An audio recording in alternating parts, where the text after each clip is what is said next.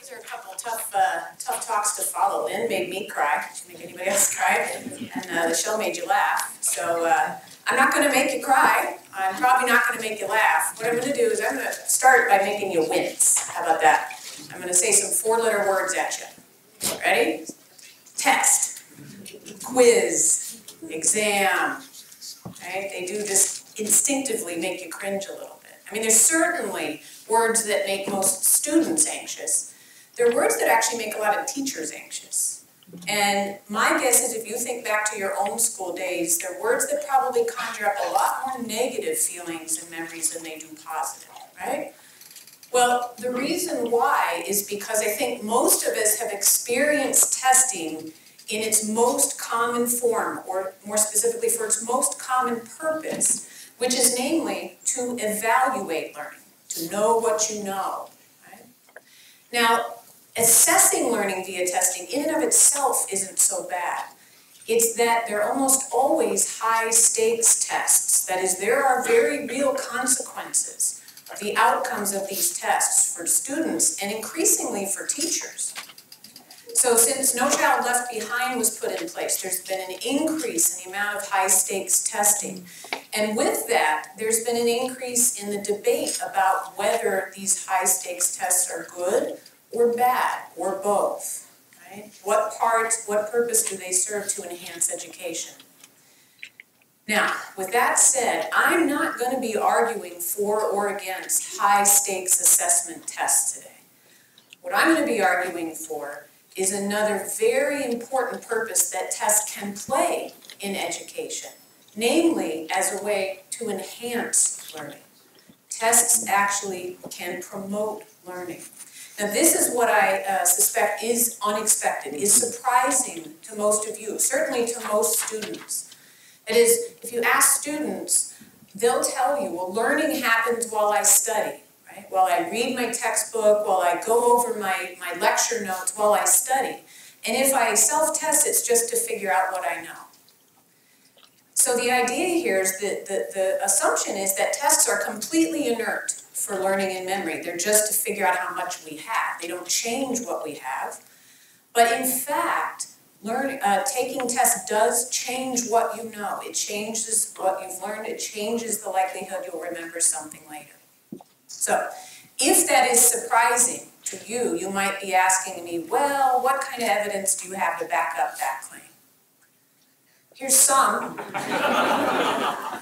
So, there's actually, this isn't all. This is part of 100 years of research in cognitive psychology.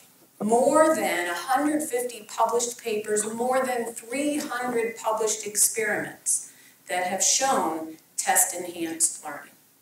Now, obviously, I don't have time to go over 100 years of research with you today, so I'm going to show you three. I'm a scientist. I'll show you data. That's what I do. I'm going to show you three illustrative studies from the literature to give you a sense of test-enhanced learning. Okay?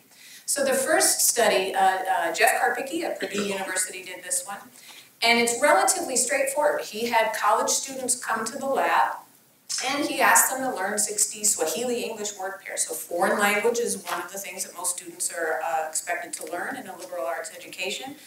He picked Swahili because for experimental purposes, you can't teach a student a language they already know. You got to pick something they don't know, right? So here's a sample item. Zabibu is Swahili for grapes. Okay, so everybody's going to start out with some initial study.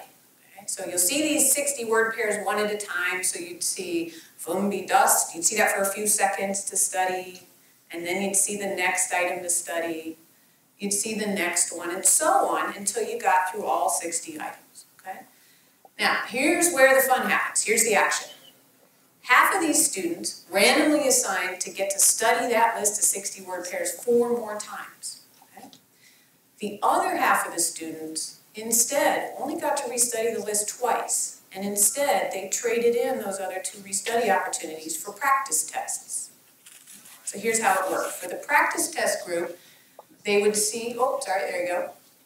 For the practice test group, they'd see a Swahili word. They'd be given a few seconds to try to come up with its meaning or its translation. They'd be moved on to the next one, and the next one, and so on, until they had been tested on all 60. Then they got to study them, and then they got tested again, they got to study them again. Okay, everybody see how it works? Okay, now here's the idea. If learning happens during study, if tests are inert, one of these groups got to restudy 4 times, the other group only got to study twice. So we already know who should be doing better here, right? Who should have better memory? Well, let's find out. So Jeff gave them all, after a short while after learning, he gave them all a final test. And again, it was like the one I showed you. I'm going to give you Swahili words, you try to come up with the English translations. So here's how they did. And for starters, I'm just showing you the group that got to restudy 4 times. And this is the percent of those English translations that they correctly recalled. And they're not doing badly. They could remember about 60% of them. That's not shabby, right? What about the group that got gypped, that got cheated out of 2 of those study opportunities? Considerably better. Almost perfect memory. For trading in 2 of those study trials for 2 practice tests instead. And this is actually a very common finding in the literature that tests can be more effective than study. So you might be saying, well, that's all well and good. They're college students, they're smart kids. What about other kinds of learners? Maybe you say, what about younger learners? Well, here's a study by Doug Rower and his colleagues at University of South Florida. He worked with 4th graders. And what's the kind of stuff that 4th graders are asked to learn? Well, how about maps, map learning? Okay. Now again, you got to teach kids something they don't already know for experimental purposes. So he gave them a fictional map with 10 region names. It actually looked like this. Okay. So map, here's 10 region names. I want the kids to learn to identify these regions. It's like learning to identify countries and states and so on. So all the kids got initial study to become familiar with the map and the regions. And then again, here's the action. Half of the kids got to restudy the map over and over and over and over again. And the other group instead spent most of their time doing practice testing. So here's how it worked. For the study group, they'd see the map, they'd see one region name, they'd see it for 6 seconds, and then they'd see the next one for 6 seconds, and so on till you got to restudy all the region names, and they actually got to go through that 5 times.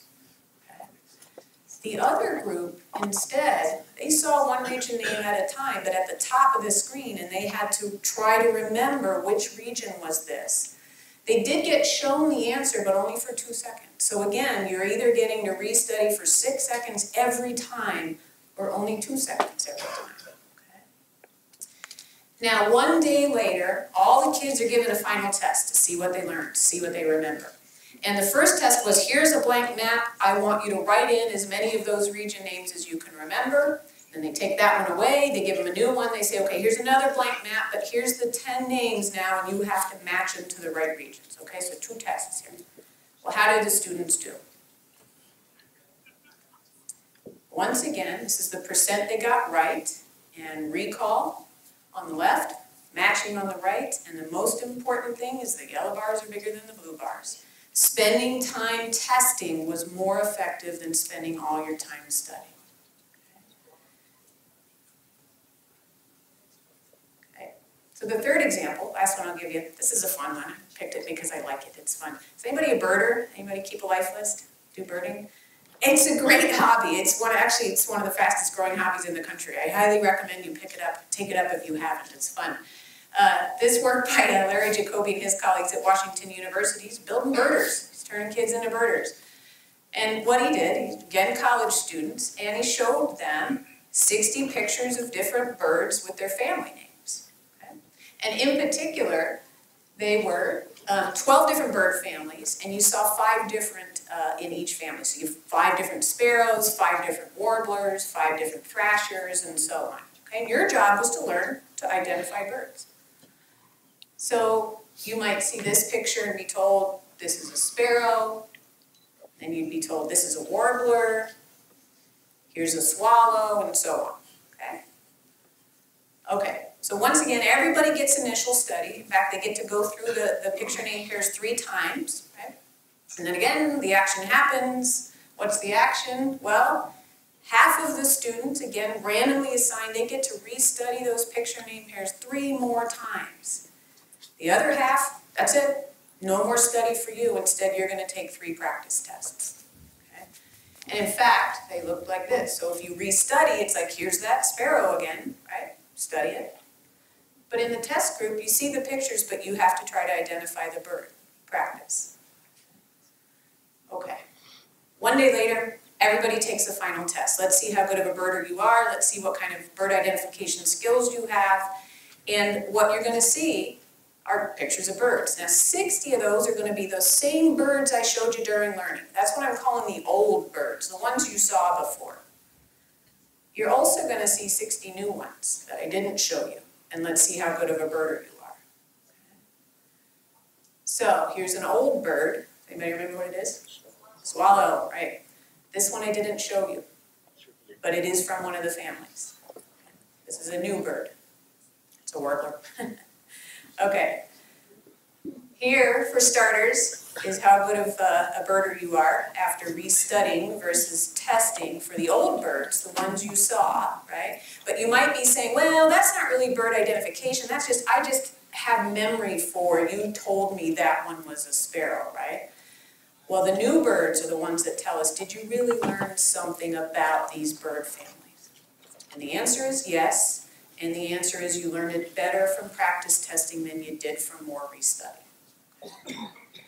Now, the last question you might have here is, those are all well and good, they're lab studies with simple materials. Does this really work in the wild? Right? Can this really help students do better in their classes, learn more, learn it better, remember it longer? The answer is yes. Now, for sake of time, I'm going to spare you the nitty-gritty details of the methodologies, and I just want to show you 2 promising sets of results here. Okay?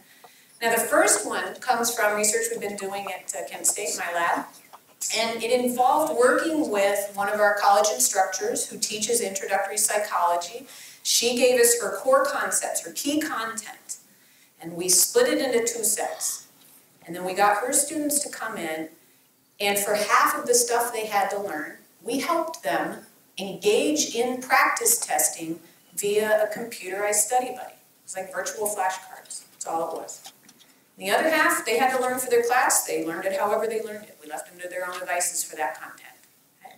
Now, the fun is we got permission to access their course exams. So after the fact, we looked at their course exam performance for how they did for the concepts that they engaged in practice testing versus the concepts they were left to their own devices. Answer, more than a letter grade improvement from simple practice testing in the study buddy.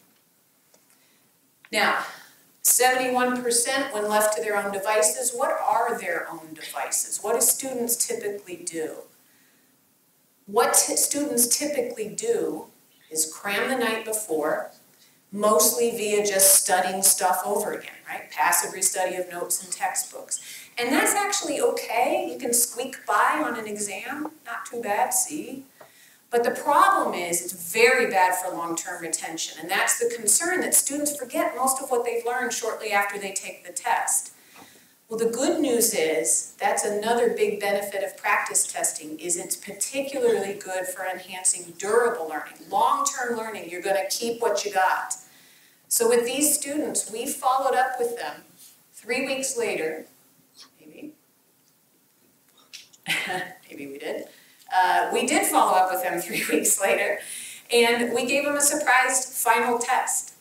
And we said, now we just want to see how many of those concepts you remember, and we made them do it the hard way. What was this concept? Come up with the meaning, come up with the definition. And I wish I could get that. There we go. And look, they retained most of what they learned. If they engaged in practice testing, they remembered almost nothing of what they had learned if they hadn't. The last example here it's a fun one, because it's the quick and dirty, what can teachers do in their classes? Well, every test doesn't have to be high stakes. And in this study, a simple study, they just had 2 sections of a course. It was a child development course. And in one section, 1 time a week, the students took a short, low-stakes quiz, and in the other section, they didn't. Significant improvement on course exam performance from 1 short, low-stakes quiz per week in the course. Okay, wrap up here. I'm actually going to start with a disclaimer. I am arguing that practice testing is a very good tool for a student to have in their toolbox when it comes to enhancing learning, enhancing memory. I'm not saying it's the only tool. There are other effective study strategies, and this is not the panacea that's going to cure all of our educational woes, right? I'm not saying that. But I am saying it is a tool that should be in the toolbox. It is highly effective. It works for learners of all different ages. Test-enhanced learning has been shown in preschoolers. It's been shown in older adults with Alzheimer's. It works for all kinds of information, from those simple word pairs I showed you, to visual spatial information, to complex text material. It holds up over long retention intervals, and you can enhance performance on many different kinds of tests. There is no more robust, potent strategy for memory and learning known in the literature today. And, as I say, it is easy to do, relatively easy. Students can engage in practice testing on their own, just via simple flashcards, right, or doing practice tests that come with their instructional materials. Teachers can do it, incorporate low-stakes quizzing into the classroom more frequently than is currently done. And parents can even engage in informal practice testing with their kids just by doing simple informal quizzes, right? Small, short, every so often, it helps. So to wrap up, here is my take-home message. I hope I have convinced you that testing, in fact, can be a very good friend